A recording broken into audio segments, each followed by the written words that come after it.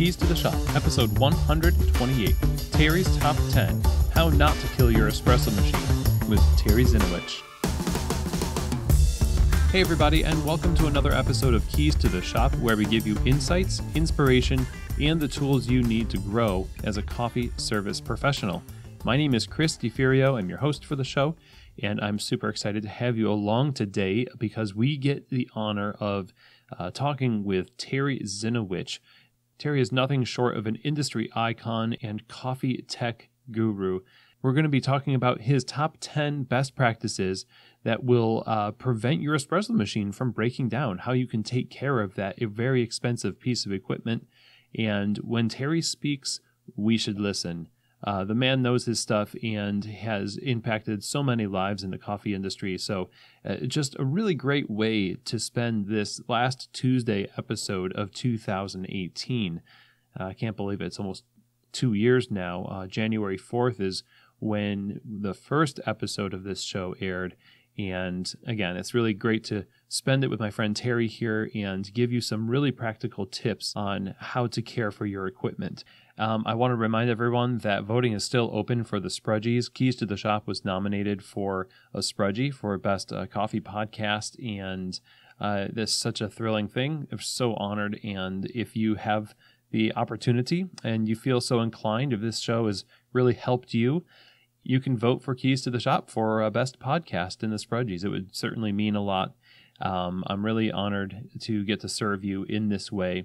I'll provide a link for where to vote in the show notes. Also, please do subscribe to Keys to the Shop and share these episodes with a friend if you find them helpful. And stay tuned also for a very generous giveaway. I'll be giving details of that at the end of this interview.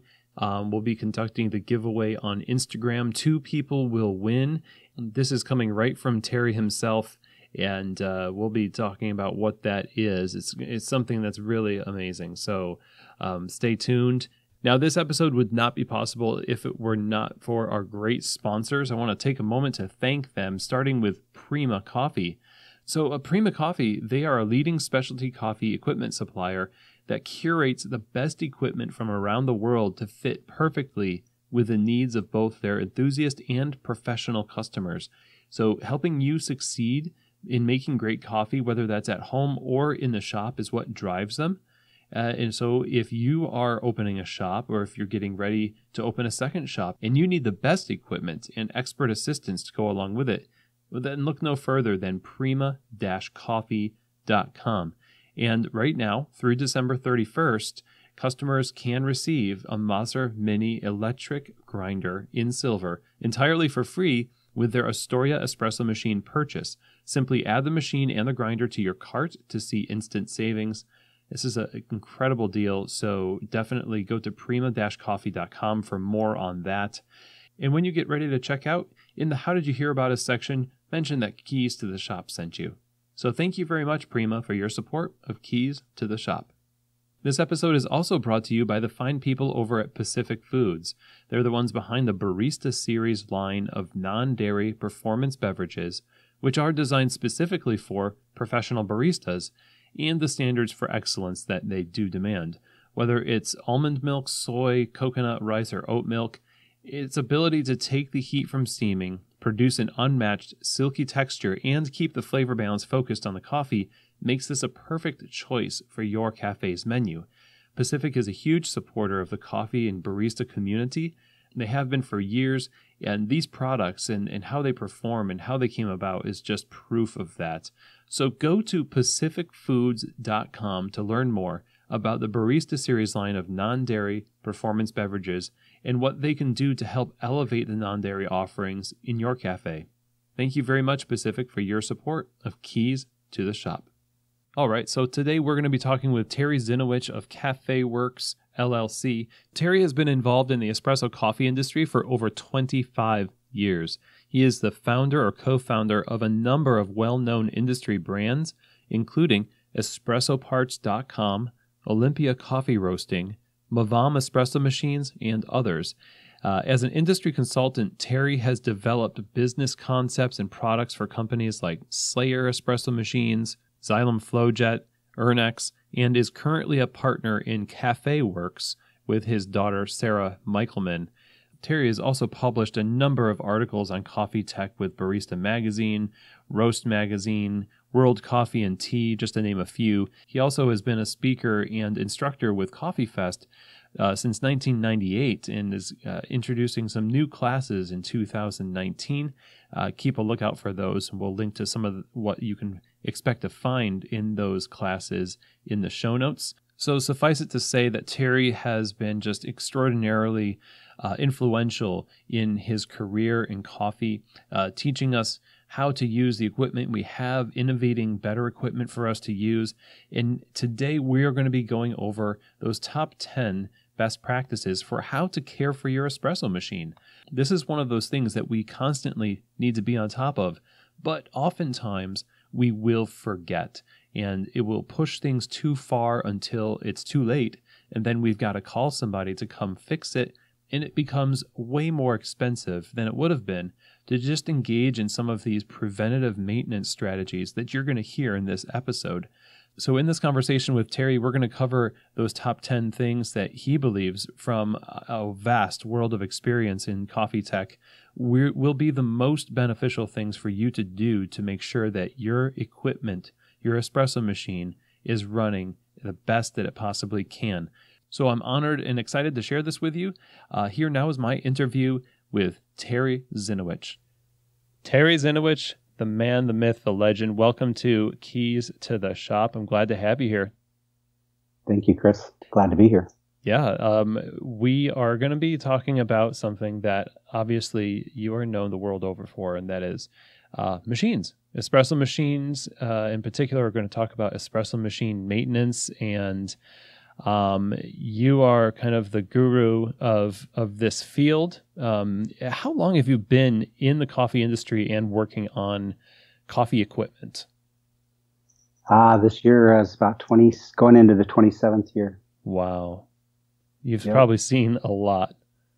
I've seen it all come around again. So full circle now. Yeah. Oh yeah. Just all the basics that were basics then are basics now. Yeah. Things like flow meters on espresso machines, automatic machines, if you will. Oh, volumetric. When I first got into the industry, there was a push to get people away from volumetrics and to only use semi-automatics so that you had better control of the coffee. And now volumetrics or automatic machines are quite popular for various workflow reasons and consistency reasons that weren't given consideration a long time ago. So yeah, it's very interesting to see.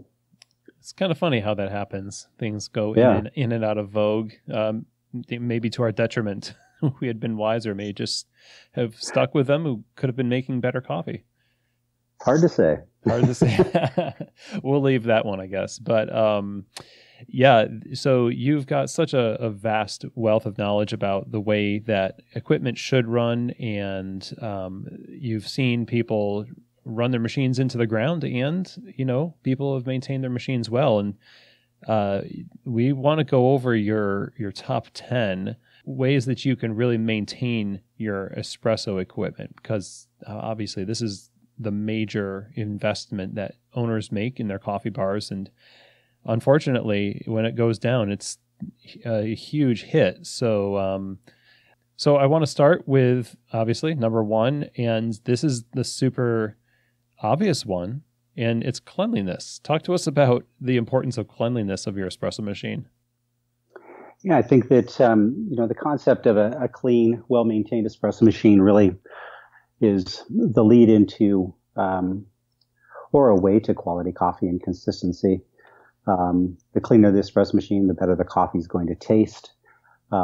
Chances are that, that machine's probably going to work a whole lot better if it's well-maintained and clean. Are there things that you should or should not use to just clean it? Like, what are the basics for cleaning an espresso machine? Well, I think using products that are formulated to clean the surfaces of the machine are a good idea.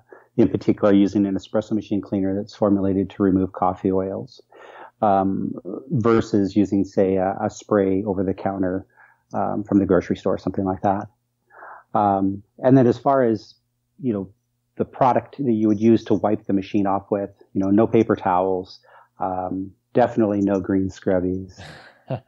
Yeah.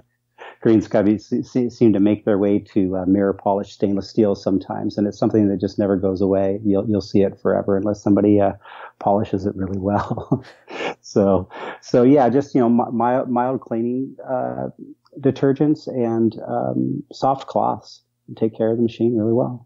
Nice. Yeah, that's super important what you just said there, because number 2 on your list was surface cleaning the espresso machine, and it's certainly tempting to break out something abrasive if there's stubborn scale buildup in a corner somewhere, or you just can't get it. I've seen people take a knife or something like that to try to break that stuff off. I guess you wouldn't be in that position if you were maintaining a clean machine. You wouldn't have to worry about it.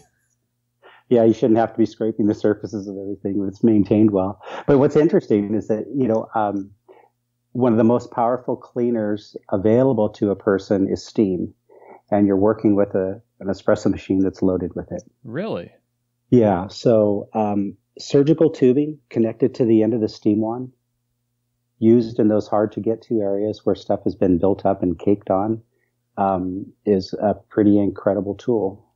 Wow. I'm going to try this for sure. And I'll be careful, but my gosh. Yeah. So that's the thing to remember. You're working with live steam, so gloves and safety glasses even at that point. But surgical tubing connected to the steam wand, activate the steam wand and point it towards what it is that you're trying to clean. Nice. It's going to look dramatic in the cafe. And there's actually a tool on the market that has a scrub brush on the market that does a similar thing. Oh, yeah? Yeah, I've seen it out there before. I'm not totally sure who makes it, but it's a pretty cool looking device. Nice. So third on your list is drain maintenance. What do you recommend people do to maintain the drain of their espresso machine? Because that thing is pretty gross when it gets gross.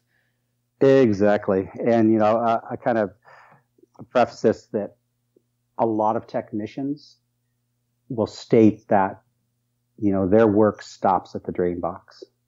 They don't clean drain lines. And some do, some don't. But as you just mentioned, it can be kind of a foul job. So it's at the discretion of the service tech.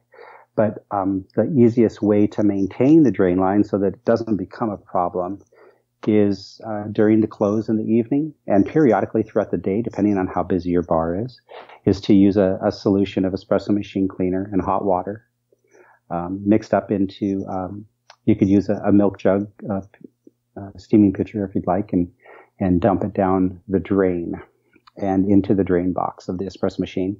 That'll clean out the line and keep the drain flowing very well. Nice. And so that's just part of your checklist. You put it at the end. I mean, everybody does it before they turn the lights off, and you shouldn't have a problem then. Yeah, you shouldn't have a problem. And I think the other thing is to give consideration to how much product you're actually expecting the drain to absorb. So if you're using it to dump milk into, and you're rinsing out portafilters with a lot of coffee grounds still in them, the drains will be harder to maintain because of the amount of debris. So if you're not putting a lot of product down the drain, that's the better way to maintain it. So keep that drain looking clean. And then the one we all do, but maybe not exactly the best in consistency, is back flushing. What are the best practices for back flushing the espresso machine? So there's a bit of effort that goes into back flushing and how often it is done. So whether you're using detergent or just a clear water back flush is really dependent on the volume of coffee going through the machine. I'd say the average shop could probably get away with a midday clear water flush and an end of a day detergent flush. The formulation of the product has been tightened up quite a bit over the years to dissolve a little faster. And so what we recommend is 5 intervals of 5 seconds on, 5 seconds off. with detergent, and then repeat that with clear water, 5 seconds on, 5 seconds off, 5 times. So that second rinse with just the clear water ensures that you don't have any detergent left in the system that could make its way to the first coffees in the morning. Of course, in that instance, what we always remind people to do is, part of your dial-in is that you don't want to consume that first couple of shots out of the machine that might have detergent in it. So that is the gift that keeps giving all day. So not a good thing. No, you don't want that kind of a clean shot. That's right. Yeah. That's right. Do you do this back flushing? I know there are people who do it one way or another with or without the screen in place. Right. Screen in place or not screen in place. It's really kind of a personal choice. I feel that you get a better job with the screen off because you'll clean the diffusion area much better during the back flushing procedure. Mm-hmm. I mean, you're going to go back over it, hopefully with a cloth and wipe it with a solution of detergent as well. But taking the screen out, soaking, and giving it a mild scrub with a group brush is really the thing that needs to be done. I think I've always been told the story, horror story of you don't want to back flush with the screen out because a piece of debris might make its way up into the espresso machine, into the tubing and block some vital artery of the group head. Is that more a myth? Well, there are particular brands that are more susceptible to that problem than others. So in the instance of the Marzocco product, that is one that you might want to keep the screen on if you're typically used to having a lot of grounds on the backside of the screen. You don't want those to make their way back up into the banjo tube area. But on the newer modern Marzocco products, it's really not as much of a problem as it used to be. Okay, so kind of pay attention to what happens on the other side of the screen. If it's a lot of buildup, maybe go for the screen in. But if not, then just kind of take the screen out, scrub it, and then back flush without that screen.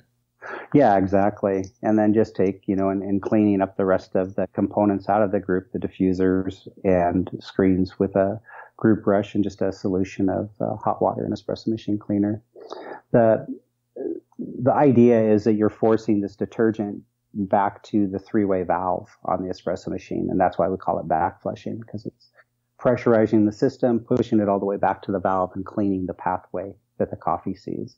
Mm. So, and basically that coffee gets back there by way of a vacuum as a result of the three-way valve, actually. So it's what releases the pressure from the machine so we can pull the portafilter out, and in the process creates this vacuum that can pull coffee oils and debris back to the valve, and that could cause it to stick. So by doing this process, we're not only cleaning the group head, but we're cleaning that entire pathway. So, well, it's interesting because the back flushing process, if you're not doing it thoroughly, you might wonder, well, I am doing it and it seems like it's soaping everything up, but if it's not really cleaning out those inner areas, you might still get some of that ashy aftertaste in your espresso. Yes. Great. Back flushing. Do it the prescribed way. Number 5 on your list is the balancing of the group heads, balancing of the use of the group heads. Right. That is a really useful one. Talk to us about how one would go about doing that during the course of business. Well, let's say that your store has a 2 group in it, and the grinder is located on the right side. Typically, the right group is going to be the preferred group and see the most use. So if you're a typical standard volume cafe, bouncing between the right and left group throughout the day will wear all the parts consistent. So you want this kind of consistent wear between the parts so that you're not chasing what you think might be grinder problems due to worn out baskets and screens. So moving around on the machine and making coffee throughout the day on all the groups versus just the one closest to the grinder will result in a more consistent coffee out of the machine in general. So. And that's definitely something that you need to stay on top of as a manager when you're, it sounds like onboarding people is critical for teaching them, like, this is what you do. Like, it's really tempting to just stick with what you've got next to you and not take the extra step when it's a little inconvenient to do so. I bet people just opt out of using all of them equally, even though they know they should. Yeah, well, it's really interesting. When we're training baristas for coffee preparation, we spend a little time in general. I mean, and when I say we, I'm talking about the industry as an overall. We'll spend time with them, training them on the maintenance of the machine, and typically it's, back flushing and some real quick stuff. We don't really spend a lot of time talking about the hows and whys that you should move around on the machine, or some operators might not even know that you should do that. Or like you say, cleaning the drain. It's not a typical thing that you'll find on the closing sheet of a cafe. So what we're trying to do is just trying to put a little bit more of that information out there as an idea towards better coffee. So the more you know as a barista with regards to the equipment you're using, chances are you're going to maintain it better. You're going to, not just in understanding it better, but being able to operate it, and just the whole thing kind of comes full circle, right? So, as part of the barista culture in Italy, that has always been a very standard part of the profession, is knowing as much about the machine as you do about the coffee. Oh, really? Yeah, very typical. Well, yeah, I guess it just makes sense. Like, you are a chef, you're going to know your knives, you're going to know your ovens and whatever else you're using to make the food. But it is interesting. It seems like there is that divide between, we have a tech that takes care of that, and I just do what I'm told, and I don't have the knowledge that it takes to kind of problem solve on my own, least of all do a little bit more complicated maintenance stuff, because I'm not really entrusted with that information. Right. And that's maybe a weak spot in our overall view of the abilities of our staff, I believe. When I first entered into the industry, it was very, very typical to find that baristas weren't allowed to adjust the grinder. Yes. There was a big piece of tape that locked down the pin and said, "Don't touch it," So we've come a long way from that, and at the same time, we should also know how to program the machines and have the ability to do all that, because we can't count on the fact that the person in charge is going to be available to do those things. Mm-hmm. So the more we know about them as the person operating the equipment, the better. Yeah. Oh, it seems like a big upfront cost to give everybody the training to do that. But I guess if you compare it against the cost of having a machine break down in an imbalanced way or altogether, it's better to have a staff full of basically technicians than not. Oh, absolutely. I mean, when you give consideration to the fact that most modern espresso equipment is somewhere in the neighborhood of the $12,000 to $15,000 range, that investment into repair and maintenance courses for your staff is probably a good investment. Mm-hmm. And of course, the managers are going to probably put into place some limits when they take on that kind of empowerment with their staff. Not everybody is in charge of doing anything they want to the machine, but right. Yeah. You don't want somebody busting out their wrenches and trying to work on the thing. But at the same time, you should have at least an understanding of some of the basic aspects of the machine. Indeed. So, number 6, don't overstock the top of the espresso machine with cups. This is something that I do. Mm-hmm. I just love the way it looks. Okay. When there's a gap there, and I'm just like, oh, I need to stock the top so I can warm the cups. And that's just what I think. I need warm cups, so I put them on top. But there's a problem with that. So what are we doing wrong when we're overstocking the machine? Blocking the airflow. So the espresso machine is going to operate really to its engineered and designed qualities when there's convection involved. And in order for the PID on some machines to work, you need to have this convection happening and kind of a rotation of heating and cooling. And not only that, when you put the cups on top of the machine, it holds all that heat inside of the body of the machine where all of your electronics are located. And that's not good, just simply because it's going to degrade the components much quicker than if it were able to ventilate. So my usual suggestion is that if you're going to put a lot on top of the machine, load it about 2/3, but allow maybe the center of the cup tray to remain free so that air can flow out the top of it. Is this the center is generally where most of the heat pools?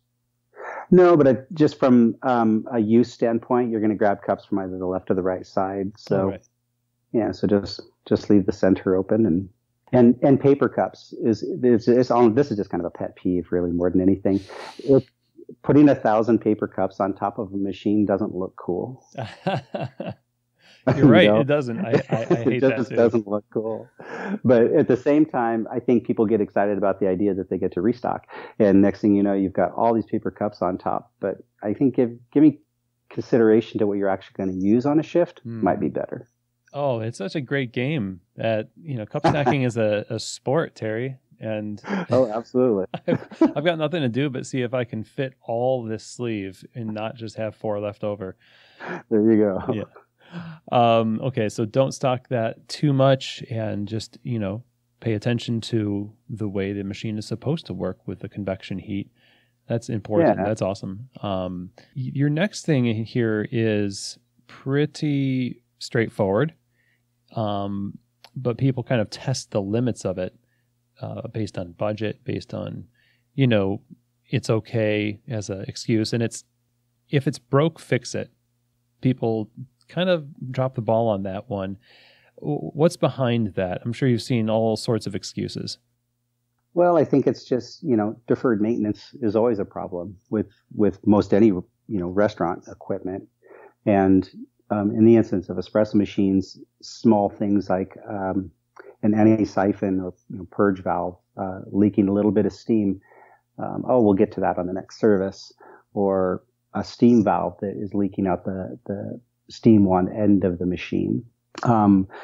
Those can be problematic as well, because if the steam wand is leaking through the steam tip all the time, the steam wand is live and hot.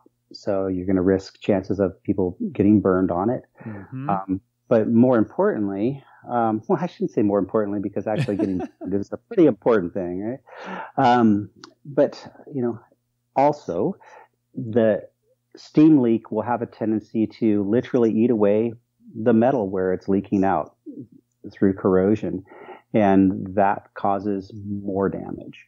So the sooner you know that there's a steam leak or a water leak, the better off you are, taking care of it now rather than deferring it to the third quarter of the year, where it might cost you a whole lot more in extra parts that have worn because of the leaks.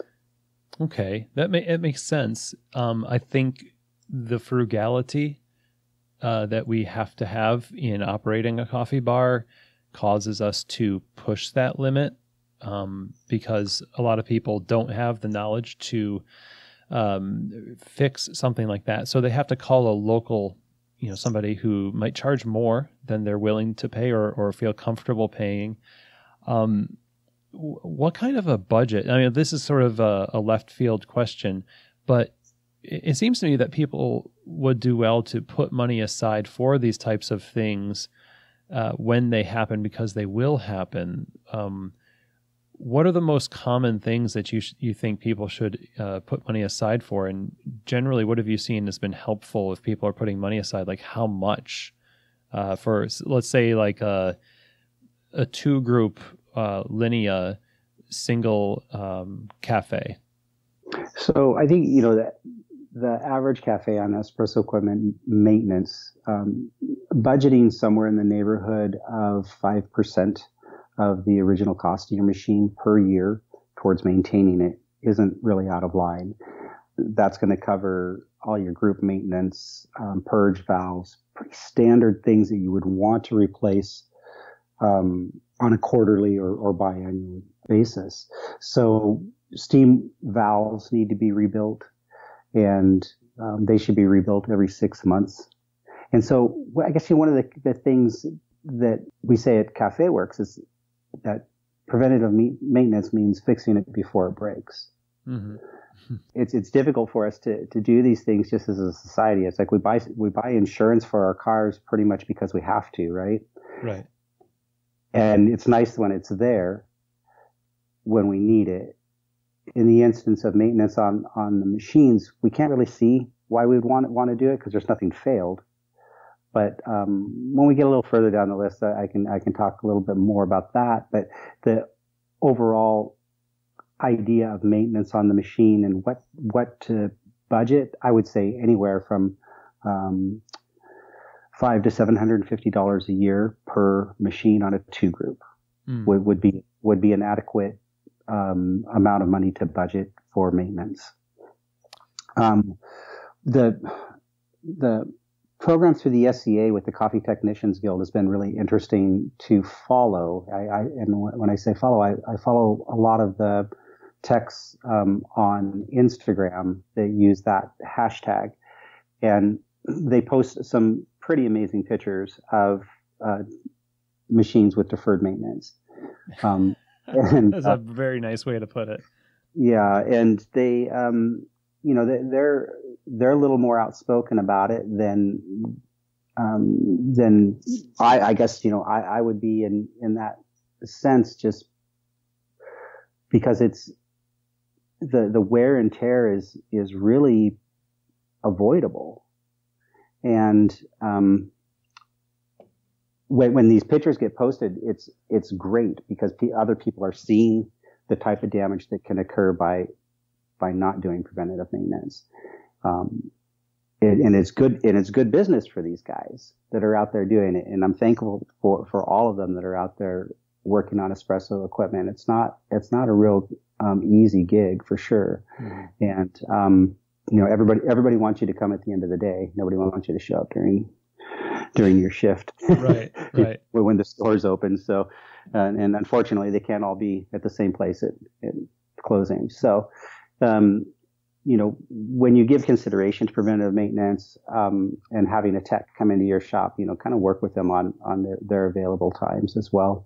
And if that's the reason why you're deferring maintenance is because you don't want the tech to come in and shut down your store for the time that it's going to take to do the PM, start thinking about the other side of it, is that if the machine goes down, it could be a lot more expensive and a lot more time, or downtime.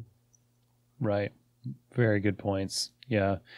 Just bite the bullet. See it pay off in the fact that maybe you'll go a whole year without some kind of major catastrophe. Yeah. And I think, it's also important to note that most technicians are also baristas. And so they get it. They're coming into your store and they do understand. And when you're a technician standing behind the counter and you have the machine tore down, mm-hmm. for PM and customers come in, you're not the guy they want to see. So, having a pretty light personality and the ability to kind of just smile through some of the stresses that come with standing there while people want their coffee is important. Preventative maintenance, it's do or die, really. Yep. And the next on your list is something not attached to the espresso machine, but something that is so integral to coffee overall, and that's water filtration, and maintaining that. And I know for a fact there have been times where it's just got away from me, and I'm like, oh my gosh, this is like 6 months out of date from the recommended switch time, and then the coffee tastes so much better after you change the filter, and I feel so guilty. Like, well, yeah. You're not the only one. I've opened up cabinets and found water filters that were 10 years old. Mm. And, that's not an uncommon thing to find water filters that are out of spec at a cafe. So I would say that it's a very small percentage of operators that actually maintain these on a preventative maintenance type of schedule. So some water filters, are spec'd to run a particular amount of gallons before they need to be replaced. And unless you are aware of your daily usage of water through the espresso machine, it's hard to gauge. Some reverse osmosis systems have meters on them that will tell you how many gallons have gone through, and that's helpful. But at the same time, while I speak to the need of water filters, I'm not a water expert by any means, and there are people in the industry that know far more about water than I do. But what I do know is that water is essentially the enemy, and it runs through the machine all day long. And how we treat it before it gets to the machine is very important. And there needs to be some form of water filtration in front of the machine before we start making coffee with it. And I imagine the types of filtration that you're choosing have more to do with what your water needs are locally than they do anything else. Yeah, absolutely. And even in that standpoint, I can share this story. Is that I live in Olympia, Washington, where our water is really quite good. It runs through municipal water system pipes, and along the way, that really great water picks up minerals. And I can test it at the water meter outside of a building, and it'll be within spec. But as it enters into a building, it might be passing through 100-year-old galvanized pipes, or just, poor quality old piping in a building, and where it will pick up and lose its quality before it gets to even the water filter or the machine. So those are things to give consideration to, is that sometimes people will get the spec for their water from their local city government and pass that along to the espresso machine supplier and say, here's what our water is. Really, the water needs to be tested at the source that it's going to be feeding the espresso machine. Oh, geez. I mean, I feel like every city, or maybe every largest city has an award for their water at somewhere on their wall. We do in Louisville. It's like, oh, we have the cleanest drinking water. I'm like, yeah, okay. And every city has weather that always changes. But so what's new? So yeah, I've never really thought about that, but that kind of plumbing issue going into the building, that's an unknown. That's huge. Yeah, you just don't know what minerals or crud it's going to pick up as it passes through the building's water system. How do we know that our filters, I mean, outside of just saying, if it's been over X number of months, like what are some indicators that we need to replace our filters? Well, if it's just a basic filter, an inline filter or a cartridge with a mounting head, there's really no way to know unless there's a gauge that's mounted on the mounting head, and then you can see what your water pressure is. And normally, if it has a gauge on it, when I set a new filter in, I'll mark the location of the needle on the gauge and note that on the side of the filter body. That way I can look back in, and if it was originally at 80 and a month later it's dropped down to 40 PSI, I might give consideration to changing it. In the instance where it doesn't have a gauge, it really is difficult to know when that filter is no longer useful. A lot of filters have bypasses in them, so that's good. They won't plug and stop water flow directly, but reduced water flow is a good indicator that the filter needs to be replaced. Okay, and I guess that would presuppose that you already know what your water flow is in the beginning. Right. And I also like to mention is that water filtration should only, in the instance of the filter that's going to the equipment, should really only feed the equipment. You don't need it to go to the sinks and all that other stuff. And if you want filtered water at your sinks, put in another system that is dedicated to just drinking water, and the water used for ice is another one that's entirely different than the water going to the espresso machine. So maybe 3, like espresso machine, brewer, and ice. Yeah. I kind of, a lot of people say my concept around water filtration is a bit overkill. but at the same time, an ice machine water filter often has a descaler or anti-scale type of product built into it that isn't the best thing to use on an espresso machine. So having that water line connected to both units is non-beneficial. So yeah, definitely giving consideration to separate water filtration systems for your ice and drinking water and your coffee brewing equipment would be really important. Even on an RO system, I would take a look at how that water is being distributed before actually doing all your plumbing and everything. So it's really important that especially on new build outs, that you work with your plumber so that they have a really clear understanding of what you're trying to filter. Thank you so much for breaking that down for us. I think this is giving people a lot of ideas, and they're putting some things on their to-do lists for tomorrow, I hope. So we're here now at number 9, which is what we've heard in a previous episode from someone who is sort of, I don't know, I'd say a protege of yours, Tom. Oh, sure. Yeah. Yeah. Absolutely. Tom at Workhorse. Mm-hmm. Tom over at Workhorse gave us some tech tips, and he was bragging on your genius with the baskets, gaskets, screens, and screws. And actually now you have a subscription business built around this. So let's start by talking about baskets, gaskets, screens, and screws and their importance, and then maybe tell us a little bit about, what you're doing to make sure that we all get taken care of. Yeah, perfect. So, first the terms baskets, gaskets, screens, and screws came to us by way of a preventative maintenance course that we were giving at the Coffee Fest shows.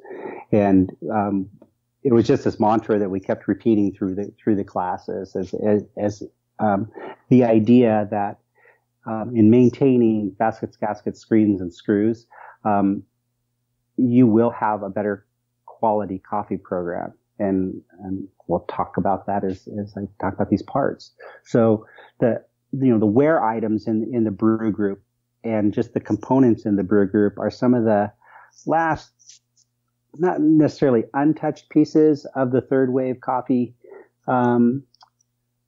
process, but we paid a lot of attention to the other parts of the machine and temperature control and steam and all these things. And there's been some work within the brew group with screens and baskets and how they affect coffee. Baskets are one that a lot of people will spend time talking about in the instance of the volume that they hold, the brand that they are, but nobody really discusses how often they should be replaced. So what we say is that if you're an average cafe and you're in a preventative maintenance program that is fairly steady, it would be a quarterly suggestion to change all of these parts at the same time. So, and the reason for that is consistency. So let's say in the instance that the right group, the basket needs to be replaced, so you just replace that one basket on the right group portafilter. Your flow rate through that basket is entirely different than the old baskets in the middle or left group. Say it's a 3, because it's new. And the best way to visualize this is if you have a new basket, just hold it in your hand and load it full of water. The water is going to just statically sit there. It's not going to flow through the basket. 18 grams, an 18 gram basket holds a small quantity of water. And if it's new, the water will just sit there and it might leak out a little bit. In the basket that is worn, take that same basket, fill it up with water, and the water just pours right through. And that's because the holes in the basket have worn. So what we're doing is we're forcing hot water under 135 psi of pressure, or 9 bar, and coffee grounds through these little tiny holes. And the coffee grounds act as an abrasive. And then the pressure and the flexing of the metal cause these holes to open up. And as the holes open up, the coffee flows through them faster. Wow. I would never have thought to check it that way. And I've always seen like the bottom of a basket warp so that it's round instead of flat, but I haven't thought to check the porosity of the holes. Yeah, that's a good way to just kind of show the difference between a new basket and a used basket, and why it is important to change them out periodically. So the other thing that can happen with baskets is just that stress of pressure being applied to them all day long, on and off, on and off. And as the bottom of the basket, as you mentioned, can kind of turn into kind of a convex shape because of that flexing, the very edge or the bottom edge of the basket, where it goes from the sidewall to the flat portion where the holes are, can develop stress cracks. And the stress cracks might be visual to you, but often what you'll find is coffee grounds in your cup. Oh. And you're wondering, how in the world did those coffee grounds get there? Sometimes that happens if they're on the bottom of the spout, you'll get grounds in. But in this instance, let's say you're using a bottomless portafilter and you're getting grounds in the cup. There's a little seam crack in the side of the basket. And I have visuals for that for the classes because it's easier to show. But basically, you won't see that crack until it's under pressure. And then the pressure forces the crack open and grounds are able to get into the cup. Right. Wow. So another good reason to change baskets. Yeah, it seems like the basket is just the beefier piece of the equation. So we maybe subconsciously think it's always good, and we don't need to change it because it's sturdier. And everything else that's thinner or smaller probably needs to be changed out. I don't know. But you have this program now for a subscription for baskets, gaskets, screens, and screws. And how does that run? Does it run quarterly, like you were saying, for the ideal maintenance for those things? Yeah, we have it set up so that you can kind of choose the time frames that you're wanting to put your preventative maintenance program into. The idea here is to find a system that's going to work for you and then just stick with it. So busy cafes, we're saying busy cafe 30 plus pounds a week, go quarterly. If you're 30 pounds less a week, you could probably get by just fine biannually. And the idea is that what we do, we put together these kits, these maintenance kits. It arrives at your door, and it's a reminder that the work needs to be done. And it's very simple work. So it can be done at the close. It's really, group maintenance is really no different than group cleaning at the end of the night, with the exception that you're going to replace the gasket. So preventative maintenance, again, is, fixing it before it breaks. And we often have a tendency to not take the time or not remember to order the parts to do it. So that was the concept around baskets, gaskets, screens, and screws. And we shortened up the name to just BGSS to make it a little bit easier. Is so that you don't have to remember. We'll remember for you. And we'll send out quality parts based upon your choices when you're building up your subscription. So we feel that it's a good way for independent cafes and even corporations to maintain their espresso equipment without having to give a lot of consideration to when. Nice. That's brilliant. And people should stay tuned till after the interview. We'll give details because you guys are giving away 2 subscriptions to Keys to the Shop listeners. Details to follow. So thank you for that. It's super generous. Yeah. And let's get into number 10 here on your top 10 list. And that's operation training. And we kind of touched on that a little bit here, and it's been a theme throughout, empowering baristas and learning about the equipment. Talk to us about equipment training and its importance in the cafe.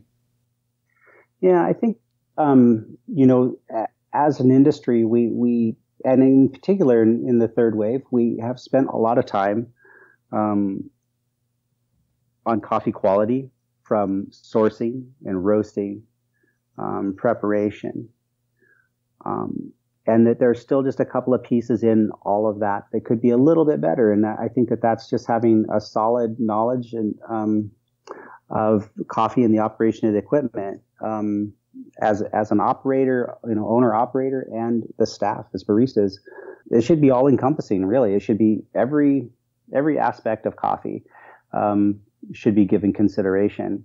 I think it's something that a lot of people can't give consideration to because they're into either the latte art or just the coffee itself, and there's just components. But when you take a look at all of the bits and pieces, the machine is really the part that we need to be spending a little bit of more time and effort on, and having a better understanding of it, as well as other components inside of the shop and grinders. And if you have any, automatic other pieces of equipment, it's good to know how they operate.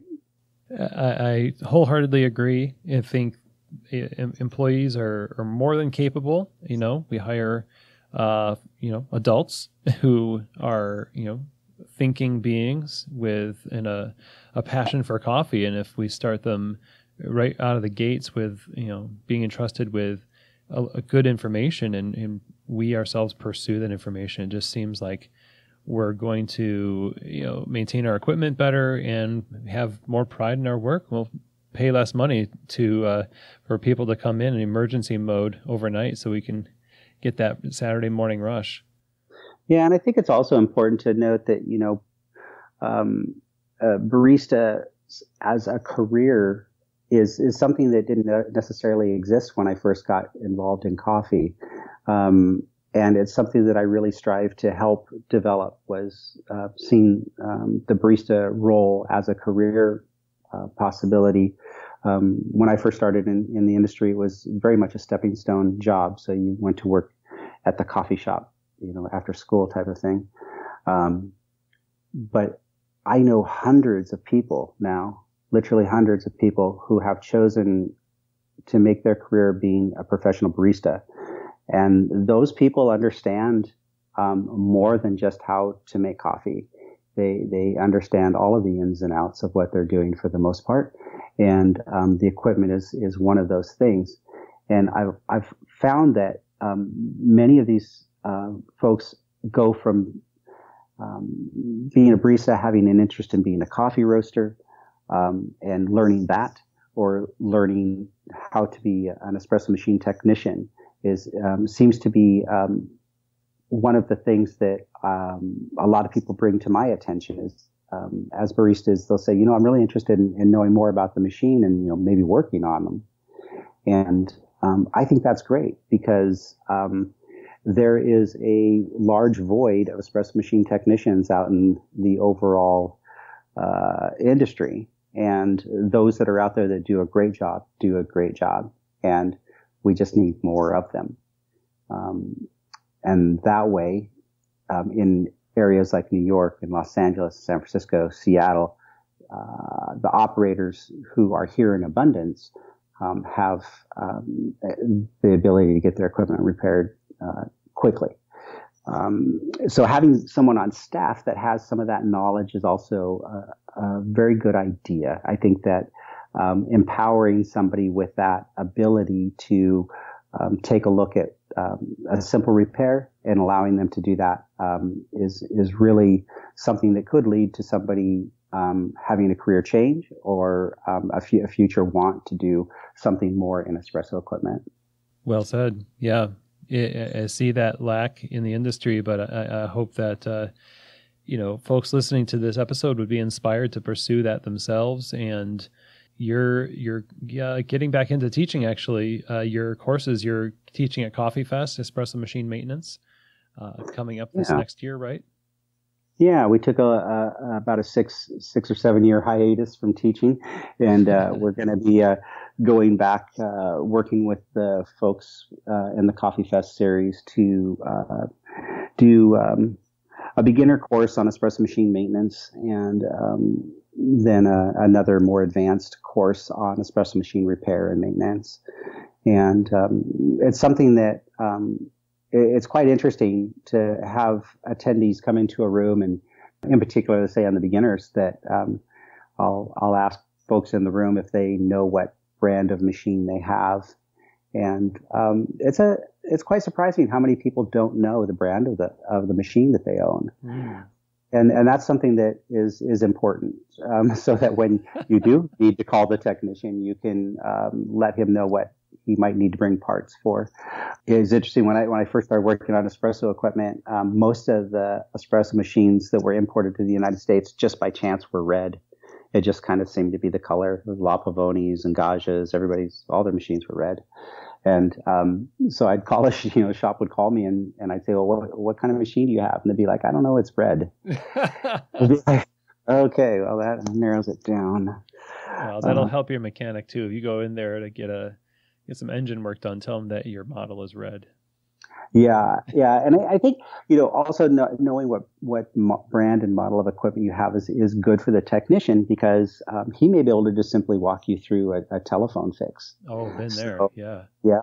Telephone fixes are great, because that keeps the technician available for other calls, and reduces your cost in getting something fixed. It could be something really simple.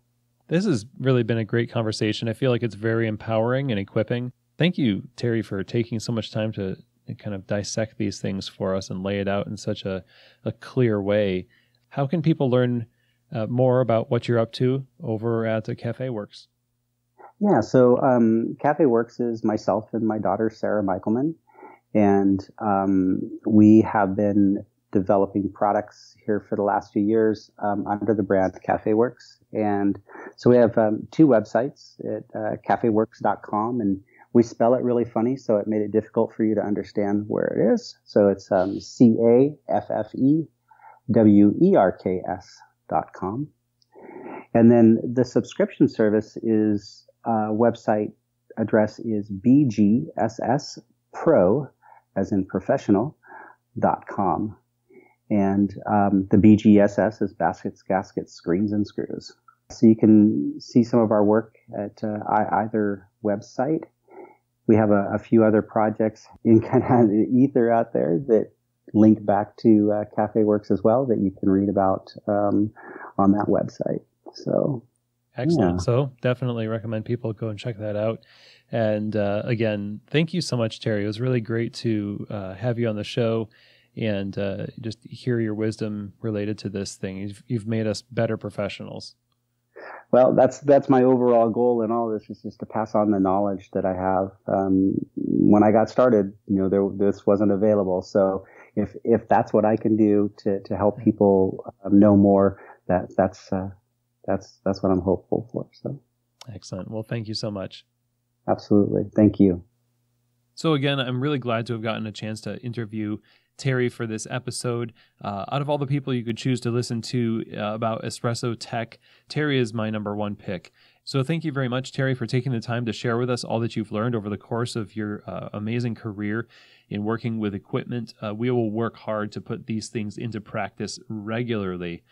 And that's the thing, a lot of this stuff could just be a reminder for you. There are things that you might be doing on a regular basis, but it's not that we don't know. Some of the things we might not know, but it's not like we don't know a lot of this. It's just that we don't discipline ourselves to do it on a regular basis. And that's the key component, is regular preventative maintenance. It's like when you brush your teeth, you got to do that every day, twice a day maybe.